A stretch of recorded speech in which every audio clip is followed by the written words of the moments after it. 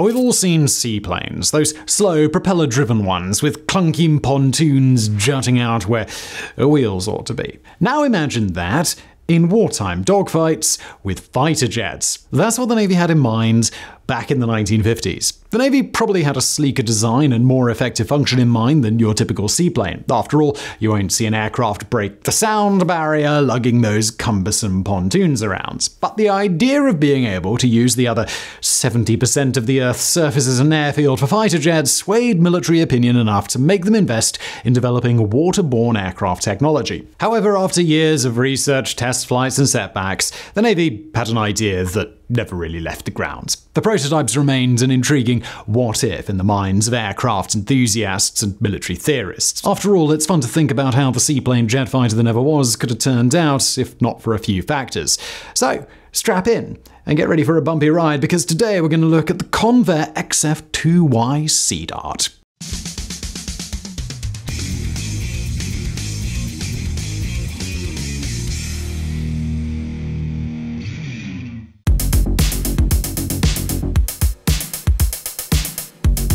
To understand how the Navy arrived at the idea of a sea-based supersonic jet fighter, we first have to look at the history of this type of plane. Waterborne planes played an influential role in the development of aircraft. From the early days of aviation in the early 20th century, public and private industry alike relied on aquatic planes for the simple fact of convenience. Surfaces of water were always more abundant than airfields, and they required no construction. Up through World War II, waterborne aircraft carried out reconnaissance, shipping, bombing, and coastal patrol missions.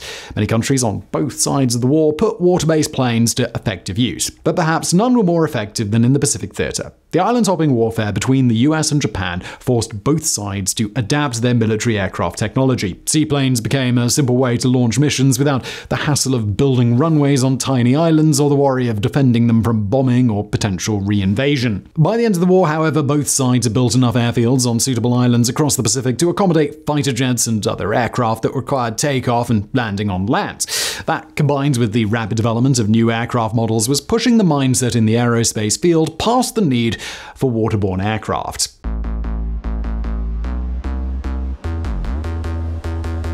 The sole holdout to this line of thinking was the US Navy. Even though supersonic planes that could break the sound barrier, were at the cutting edge of aircraft development, and even the US Air Force were incorporating them into their arsenal after World War II, the Navy found itself constrained to subsonic aircraft because of the limitations that came with flying from an aircraft carrier.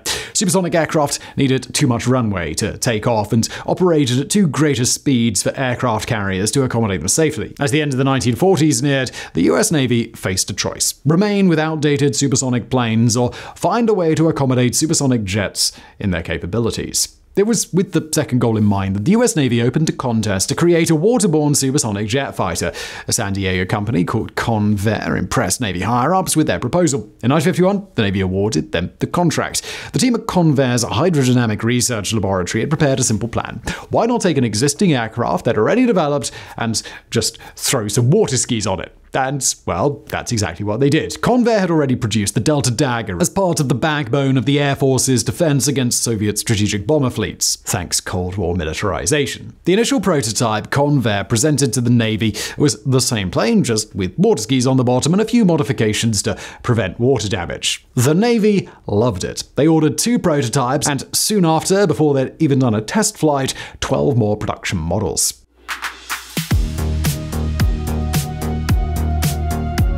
When the test flight started, Convair quickly realized they faced some significant obstacles. To understand the problems that the Sea Dart had, we're going to need to look at its design. The XF2Y was a delta wing aircraft, meaning its wings formed the same shape as the Greek letter delta, or that's a triangle for everyone out there who doesn't speak Greek. The water skis on the bottom of the plane were retractable. Since they were not buoys, they could not keep the aircraft out of the water standing still. This meant that when stationary, the plane was floating on its belly with wings touching the water. The water skis presented another problem as well. Since they were not a hydrofoil, a surface that creates lift in the water, much like airplane wings do in the air, they only provided lift to the plane in a similar way that recreational water skis do to people. they needed significant forward momentum to get the hull clear of the water. This meant that the retractable water skis could only be extended once the plane had reached 10 miles an hour or more. Starting with its body submerged and dragging the back of its wings in the water made for a rather bumpy takeoff.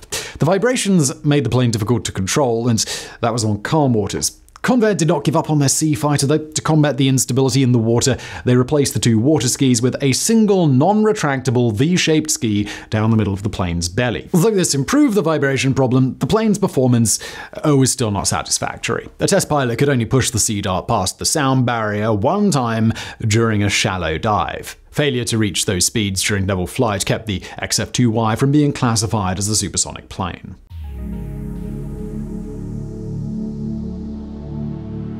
Continual development and test flights of the plane continued. However, as the 1950s progressed, the Sea Dart's fortunes did not.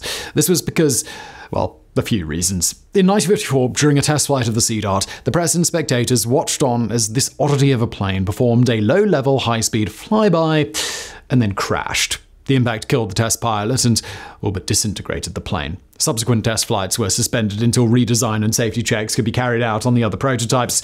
As development sputtered along, advances in other areas of aerial technology outpaced the Sea Dart. Thanks to the influence of the UK Royal Navy, the US Navy implemented angled flight decks and automatic landing signals on their aircraft carriers. These steps greatly increased the safety and effectiveness of taking off and landing supersonic jets from carriers. Following news of these advances, US Congress approved the construction of 4 new aircraft carriers with these designs implemented. This rendered the Sea Dart an ineffectual, watered-down option when compared to its counterparts. By 1957, the Navy discontinued the program and retired the planes that had already been built.